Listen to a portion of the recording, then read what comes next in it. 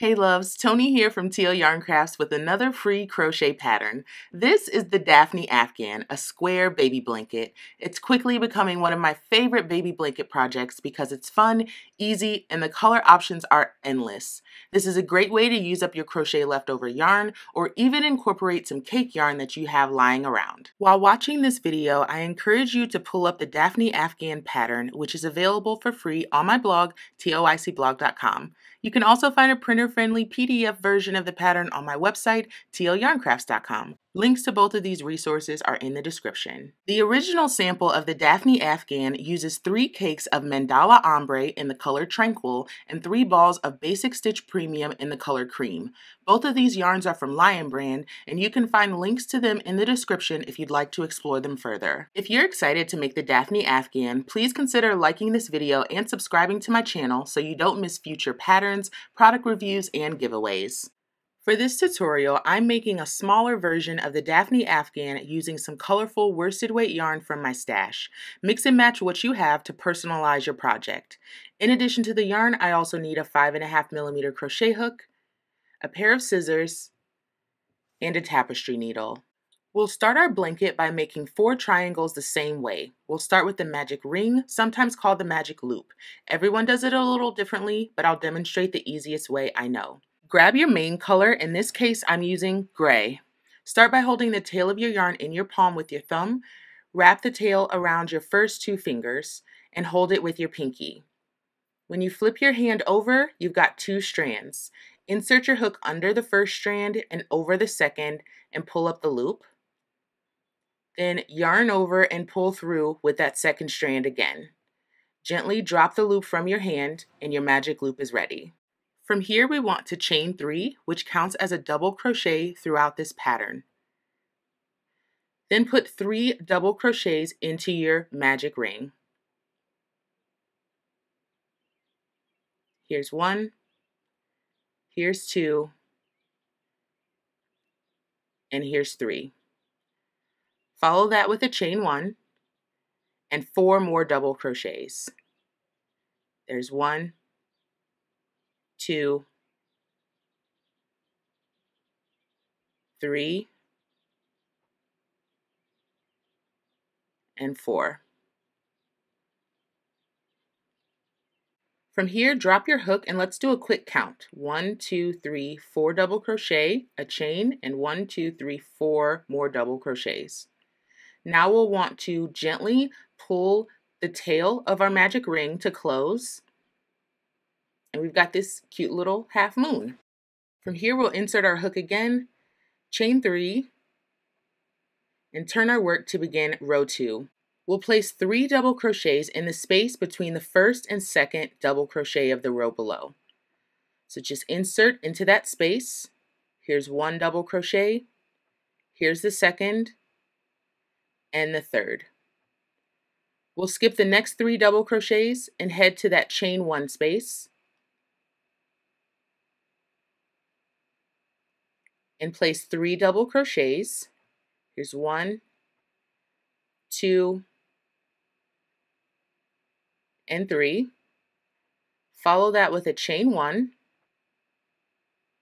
and 3 more double crochets in that same space. Here's 1, 2, and 3. Now we want to skip the next 3 double crochets and go to the space before the last double crochet and place 3 double crochets there. Here's 1, here's 2, and 3. And now we want to find the third chain of our turning chain. There's the third chain and double crochet in that to end our row. Now at this last step, we want to stop so we can change our color. For the Daphne Afghan, we'll change color every 2 rows. We'll do 2 rows of our main color and then 2 rows of our accent and switch back and forth. Leaving a nice long tail, we're going to yarn over our hook with our accent color and pull through those last 2 loops to change our color. Notice that we didn't cut our main color.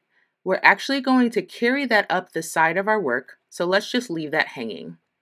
Chain 3 to start the next row and turn your work. Place 3 double crochets between the first and second double crochet of the row below. There's 1, 2, and 3. Skip the next 3 double crochets and place 3 double crochets in the following space. 1, 2, and 3. We'll skip the next 3 double crochets, and that gets us to our chain 1 space, where we'll put 3 double crochets,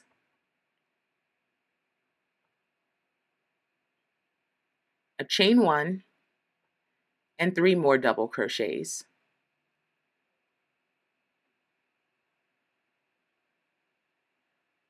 We'll skip the next 3 double crochets and place 3 double crochets in the following space. Even though there aren't chain 1s between our 3 double crochet groups, it's going to be pretty easy to find those spaces. To finish off the row, place 3 double crochets in the space before the final double crochet. Here's 1, 2, and 3. Tug those stitches out the way as you need to find the third chain of your turning chain and place a double crochet in that third chain. Chain 3, turn your work, and we're going to essentially just repeat this row. 3 double crochets in the space after the first double crochet.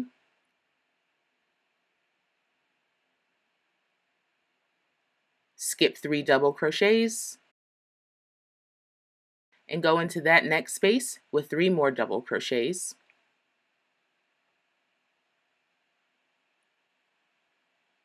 Skip 3 more double crochets and 3 double crochets in the next space.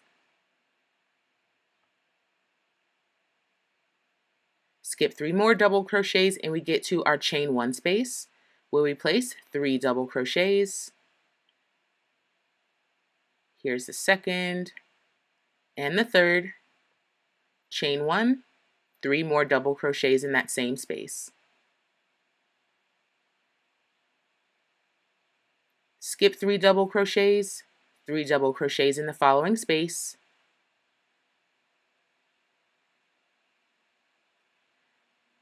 Three double crochets in the next space,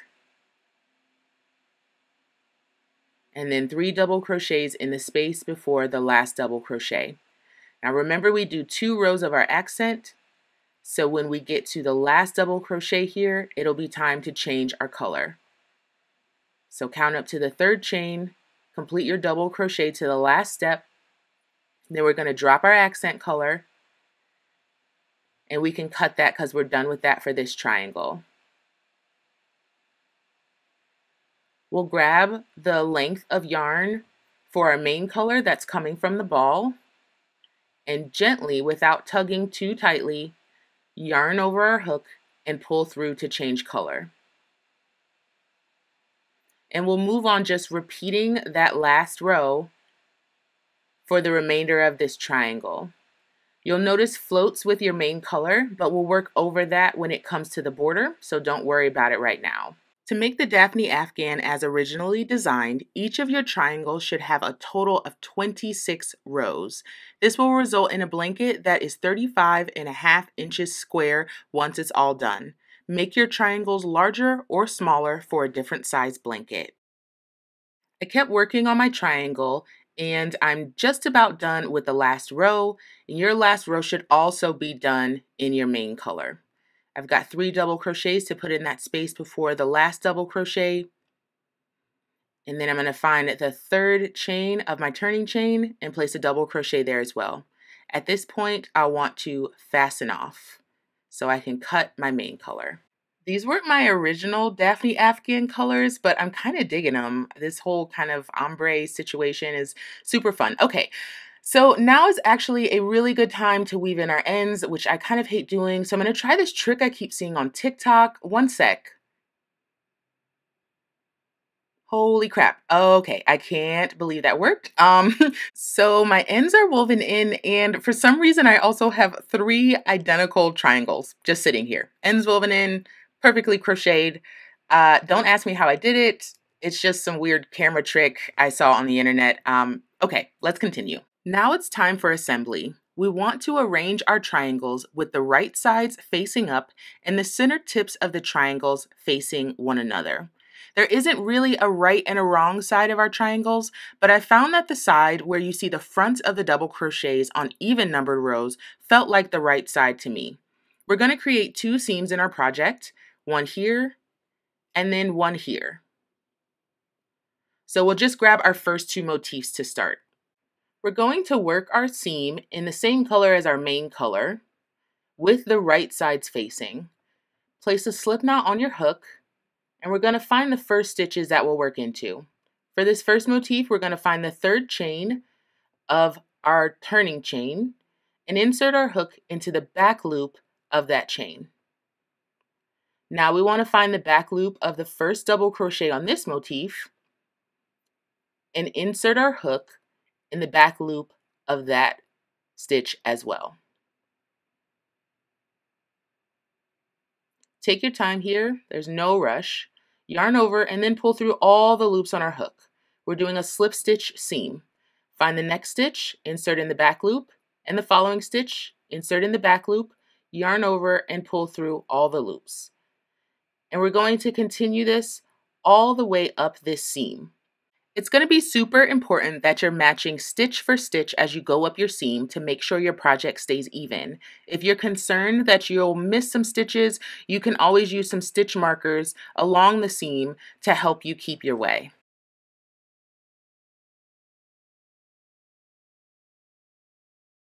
Fast forwarding a little, I'm nearly at the tip of my triangles where those chain spaces are going to join each other. So I've got them right here. I just want to insert my hook in the back loop of the chains on both motifs, yarn over and pull through. Now I'm going to grab my 3rd motif and start attaching that one. I'm just going to rearrange these motifs and get myself set up here. Now we're going to join at the chain space of these 2 motifs as well. So I'm going to insert back into the same back loop of this motif and then into the back loop of the following motif. Make sure you find it so you're going into the chain and not the following stitch. Inserting into the back loop, I'm just going to yarn over and pull through and then just continue with the seam as normal. Back loop of the following stitch and the corresponding stitch on the next motif. Yarn over and pull through for that slip stitch seam. Be sure that you're keeping your tension consistent so you'll have a nice clean seam for your entire project. So I'm going to zoom out a little bit just so you can see what I'm doing here. And I'm just finishing up the seam for these 2 motifs. I'm going to continue, and I'd like for you to join me back here after you started seaming your other motif and you get to the middle. I'm working the seam up towards the center of my project, and I want to be really specific about how I chose to join those chain spaces at the center of my project. So one more slip stitch here, and we're now at our chain space. I'm going to insert my hook in the back loop of that chain, and then I'm going to go to the motif to the right, and I'm going to insert in the back loop of that chain as well. And then I'm going to go to the motif to the left and insert in the back loop of that chain. With all 4 loops on my hook, I'm going to now yarn over and pull through gently. At this point, I can rotate my work and start working that final seam on my blanket. Once you get to the end of that last seam, you can go ahead and cut your main color, and then it'll be time to make the border. After finishing my seam, I did weave in my end, so you can go ahead and do that. And at this point, we want to find the end of any row on our project. So that can be a turning chain or an actual double crochet. So I found the one that I want to use. I'm going to use my main color for my border, but you can use whatever color you like. Insert your hook, yarn over, and pull up the loop to join. And then we're just going to chain 1, and we're going to place 2 single crochets in that same space where we joined. We're going to find the next row end and place 2 single crochets in that space as well. And we're going to do that for each double crochet all the way to our corner. So we've got a row end here, 2 single crochets go in that space, and a row end here, and 2 single crochets will go in this space as well. Here at the corner, we're going to chain 2 and turn our work. We actually aren't going to place any stitches in the actual corner. We just want to turn our work and find the next row end, which is a double crochet, and work 2 single crochets into that space. There's 1 and 2. And we're just going to continue that all the way down to the next corner, making sure you work around the floats from when you carried up your main color in your work. In case you're wondering what to do when you get to the magic loop at the base of your triangles, we're actually just going to skip right over them and go to the next row end and continue with placing 2 single crochets in the space around every row end all the way to the next corner. Then of course, when you get to the corner, chain 2, rotate your work, and continue the first round of your border on the following edge. I'm nearly at the end of my first round of my border, just a couple more row ends to work 2 single crochets around, 2 go in this end, and now I'm ready to join with a slip stitch in the first single crochet of the round. Insert, yarn over, and pull through all loops on your hook, chain 1, and turn your work, and now we're going to work with the wrong side of our project facing us for our second and final round. I'm going to tighten in a little bit so you can see exactly what I'm doing. I'm going to find my first single crochet and place a slip stitch in that stitch. Insert, yarn over, and pull through all loops on my hook. For the following stitch, I'm going to do a double crochet. And I'm going to repeat this all the way down. Slip stitch in the following stitch, double crochet in the following stitch, slip stitch in the following stitch, double crochet in the one after that. What's going to happen here is the height of the double crochets are going to get pushed to the right side of our work. Slip stitch, followed by a double crochet. Slip stitch, followed by a double crochet. This is going to create a soft, kind of fluffy look to our border, like little baby clouds. Slip stitch, followed by a double crochet. Here, let's take a look. You can already see that soft, kind of fluffy looking border starting to emerge. So we're going to continue with our slip stitch followed by a double crochet all the way down to the corner. Once you get to the corner, take a quick pause and I'll show you what to do there. I'm nearly at my corner here. Slip stitch in the next stitch, double crochet in the following, got a slip stitch in the one after that, and a double crochet in the one after that. So here at the chain 2 space, which is my corner, I'm going to slip stitch, double crochet, follow that with another slip stitch in the chain 2 space,